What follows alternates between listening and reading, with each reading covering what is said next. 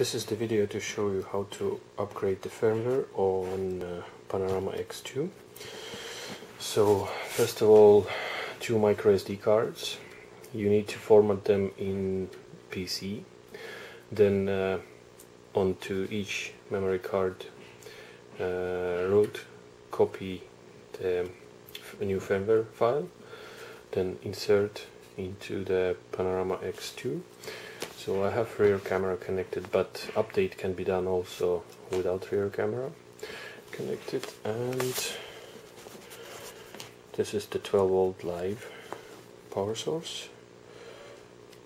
Okay, and just start up.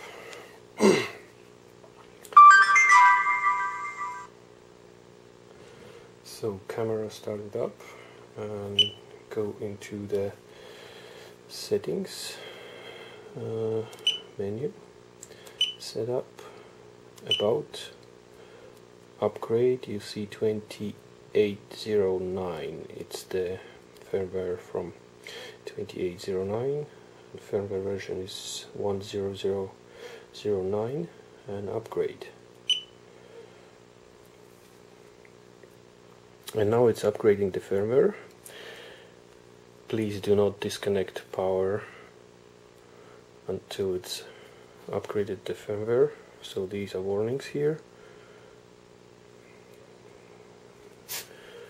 and there is a green bar line showing the status of the upgrade.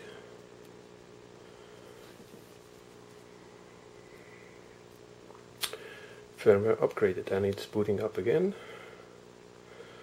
And that's it, close down. So let's restart it.